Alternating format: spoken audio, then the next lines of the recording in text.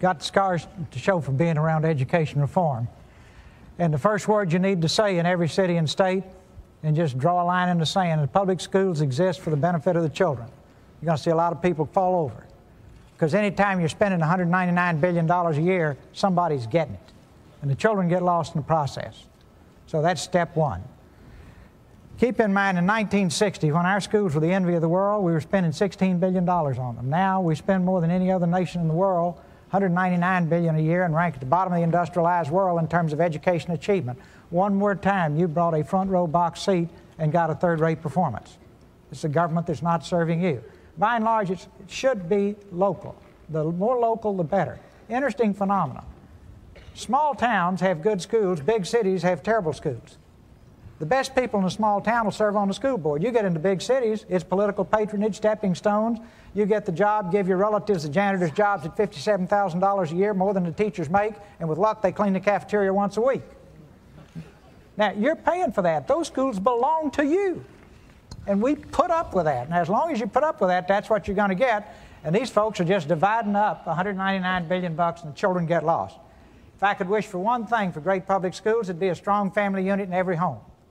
Nothing will ever replace that. You say, well, gee, what are you going to do about that? Well, the White House is a bully pulpit, and I think we ought to be pounding on the table every day. There's nothing, the most efficient unit of government the world will ever know is a strong, loving family unit. Next thing, you need small schools, not big schools. A little school, everybody's somebody. Individualism is very important. These big factories, everybody told me they were cost effective. I did a study on it. They're cost ineffective. 5,000 students. Why is a high school that big? One reason. Sooner or later, we get 11 or more boys that can run like the devil, that weigh 250 pounds, and they might win district.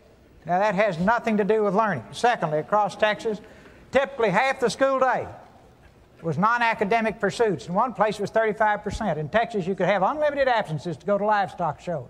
Found a boy, excuse me, but this gives the flavor. Boy in Houston kept a chicken in the bathtub in downtown Houston. Missed 65 days going to livestock shows. Finally had to come back to school. The chicken lost his feathers. That's the only way we got him back. Now, that's your tax money being wasted. Now, neighborhood schools. It is terrible to bus tiny little children across town. And it is particularly terrible to take poor, tiny little children and wait until the first grade and bus them across town to Mars, where the children know their numbers, know their letters, have had every advantage at the end of the first day that little child wants out. I'll close on this. We've got to have world-class teachers, world-class books. If you ever got close to how textbooks were selected, you wouldn't want to go back the second day. I don't have time to tell you the stories. No, you don't. Finally.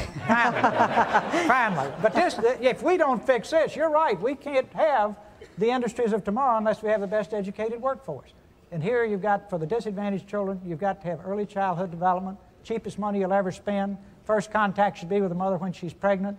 That little child needs to be loved and hugged and nurtured and made to feel special, like your children were.